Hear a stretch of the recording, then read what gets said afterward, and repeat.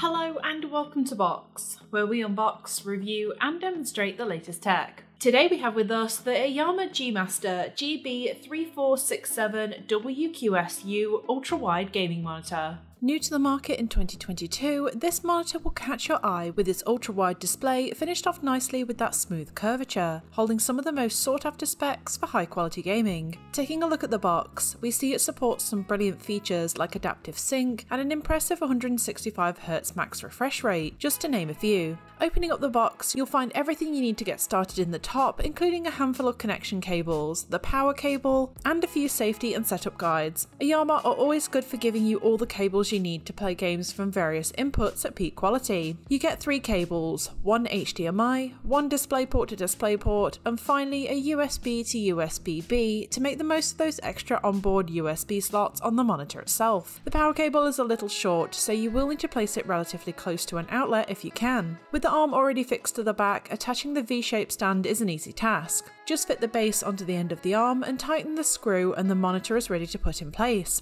The whole monitor weighs around 8.7 kilograms and can be quite cumbersome when maneuvering around, so just be conscious of its weight and size when considering placement. Taking a quick look at the back here, you'll notice it's classically designed to blend in with practically any setup. Its clean look doesn't necessarily give off gamer vibes, which is perfect for the minimal types looking for a monitor that merges into both an office and game setup. Apart from the long speaker strip along the top, the controls on the left and the inputs cut out on the bottom, the look gets straight to the point with no nonsense, focusing more on the performance. The stand is adjustable to a certain extent, allowing that 3-degree tilt forward and the 20-degree tilt back to match your height and eye line. I am quite tall and I felt that it met the perfect height for comfortable gameplay thanks to that 130mm adjustment. Unlike some, you can't pivot the monitor into portrait mode. It will pivot left and right considerably, but this is not recommended with it being ultra-wide. The stand is simple enough to leave plenty of room for your keyboard and mouse, also housing a little cable tidy slot under the display to keep all of your wires neat and tidy. However, if you don't have the space, there is a 100x100mm VESA mount on the back for wall mounting.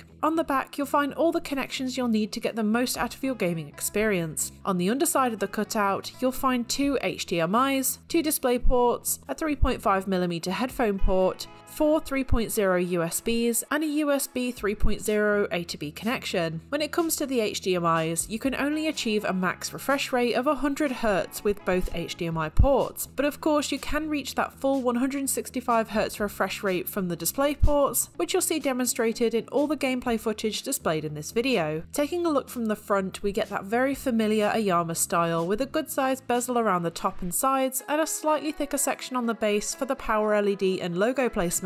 So let's turn it on and see what this monitor can do. This display is a 34-inch matte finish LED with a 1500R curved screen at a 3440x1440 resolution. Getting down to the finer details, you'll find the screen also has an impressive 3000:1 static contrast ratio as standard that can reach 80 million to 1 in some of the higher spec game titles. Playing a few game trailers and movies, I really feel we get a good glimpse of the quality output straight out of the box. For a start, I love making the most of the ultra-wide screen to enjoy some of my favourite 21:9 movies on Netflix. The colours seem accurate and came out vivid even in a bright room. Of course, the display is matte, so colours do seem a little less punchy than I would like, but mostly it played to its strengths, putting out a crisp, clean distinction between light and dark portions of the picture, delivering a highly cinematic look. As it has a decent curvature, it's best experienced looking at it dead on as opposed to at an angle. The viewing angle is great, but you will lose the immersive benefits of the curvature as well as a little loss in clarity if sitting at a sharp angle. Playing the 21:9 supported games like Forza Horizon 5 and Halo Infinite, they all played out beautifully with no noticeable lag or picture inconsistencies, which is pretty reassuring. The slight curvature really stood out during gameplay, with that little extra screen space filling out my field of view enough that I felt a part of the game rather than just spectating it. I felt less distracted by my surroundings, giving off an elevated experience compared to any regular monitor, even making the gameplay more comfortable on the whole. Other than watching movies and playing games, using the monitor for browsing the internet or watching a YouTube video, or even just typing out a document, the extra space made all the difference, especially when placing 2 browsing windows next to each other when multitasking without having to make the window windows smaller to fit the space. Now the specifications state that the monitor has a panel brightness of 550 nits. I put the brightness levels between 50 and 100, and in a dark space, I thought it was perfectly bright even when playing a dark game. It can be tweaked pretty easily using the joystick in the OSD menu, but I felt I hardly needed to touch these controls at all, as it was fine for both gaming and browsing straight out of the box. Taking a look now at the gaming performance, I tried Forza Horizon 5 and Halo Infinite to see how well it coped with fast-paced, busy games. With this monitor you get between 48 and 165Hz refresh rate depending on what game you're playing, as well as an impressive 0.4 millisecond motion picture response time. It's also blessed with FreeSync Premium and HDR support to try and keep gameplay as smooth as possible while keeping a consistently sharp image quality.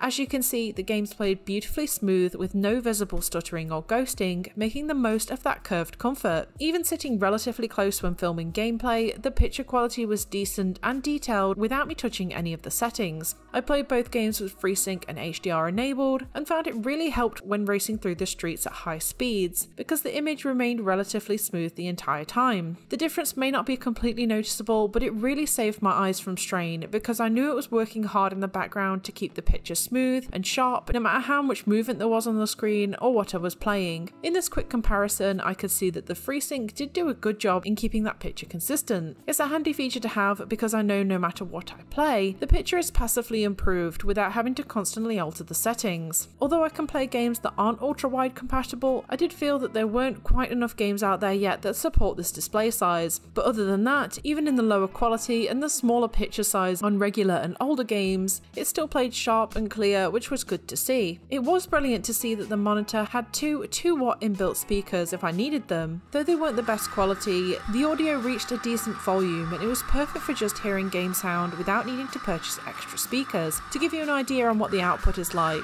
here's a quick sound sample of the quality on offer here.